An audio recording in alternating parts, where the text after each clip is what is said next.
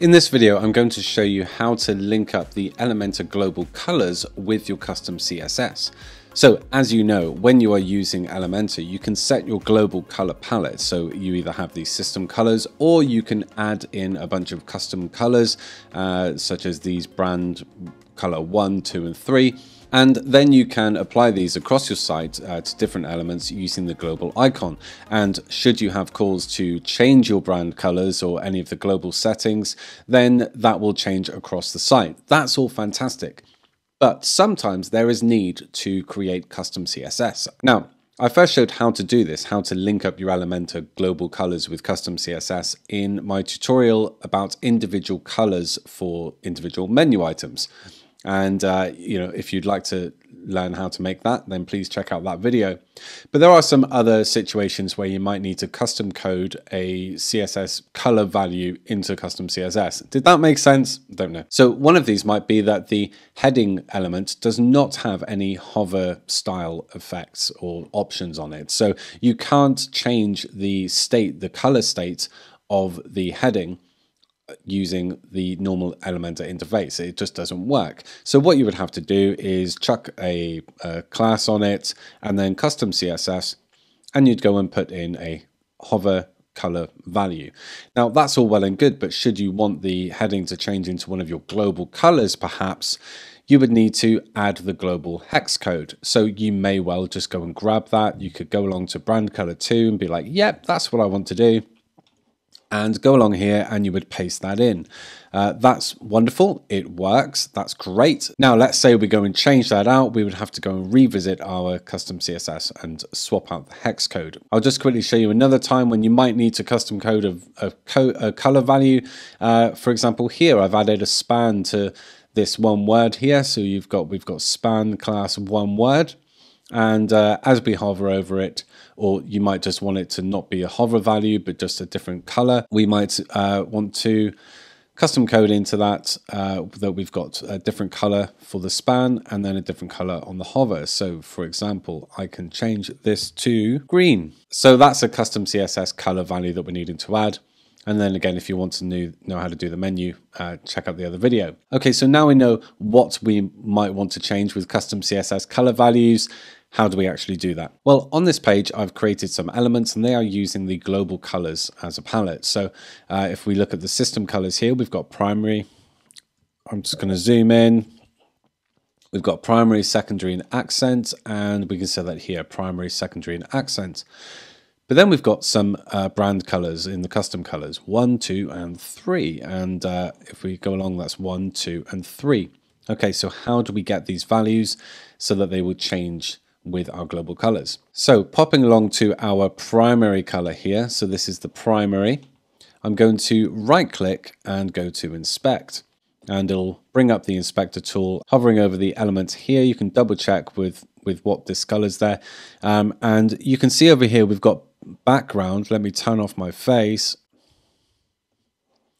We have background color and then this var here, and we've got global color primary. Now watch, I will right click and inspect over the other element. I could have just moved to there, and we've got global color secondary. Okay, now, do you want to place your bets? Yep. Hover over this and we've got global color accent. So these are standard and these won't change. So I'm going to add these in the description below. You can follow a link and just copy and paste these, and you will always have these. Just put them in a safe place. So let me show you how this works. If I just copy that one from var to the semicolon there, bring my face back to be like, hello, and then we're going to go along and find one of our CSS values here. So I'm going to, oh, I was already on it. So I'm going to go to this heading, and I would like the one word span to be the global color. So let's go along to where I put the custom CSS. And here, I would like to change this color to our global. So there, I should have removed that semicolon there. So now you can see that we've got the var global primary, and it's already changed. Look at that. So we're using our global primary color. Now I'm just going to quickly update that, and let's view that on the front end. Coming on down, and you can see that that is taking effect. Now, if I change this, let's make it sort of, no, let's go with something really different so you can see something gross. That's cool. Update that. Now I've changed the global color, and this is implemented in Custom CSS. Let's click that, refresh, and look at that, it's taking effect. So we now have global effect CSS, Custom CSS. That's wonderful. Now let's grab something to do with one of our brand colors here. So these are custom colors. So again, we go to the front end of the site and find my little color palette. I think we're going to change the hover to this. So let's get a bit grotesque. Okay, so right click, inspect. Let's move my face again, shall we? Right click, inspect. There we go. We're over that element. Let's just double check with a little hover there. And you can see that we've got the background color var here. So what's different about this is that instead of global color and then something like brand color 3, it would be in this case, what we have here instead is a little reference number. So that is not the hash code, the hex code. Okay, so it's a unique identifier. So this is something that I can't give you to copy and paste.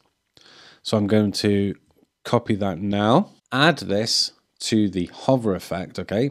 And let's update. Let's just do this on the front end. Let's go all in and just check this is working. There we go. I'm going to refresh. So we have global color, primary, custom CSS into that. And when we hover over it, we should see this color here. Yay, it works. How fantastic.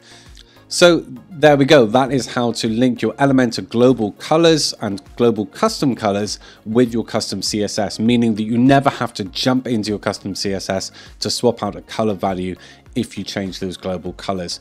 Hope you've enjoyed. Again, if you would like to have a look at the how to create individual colors for individual menu items, please do check out that video, and there will of course be a recap for the color tutorial in that one as well, because that's where I first showed you how to do it. Okay, hope you enjoyed. Like, subscribe, and I will catch you later. Thanks. Bye.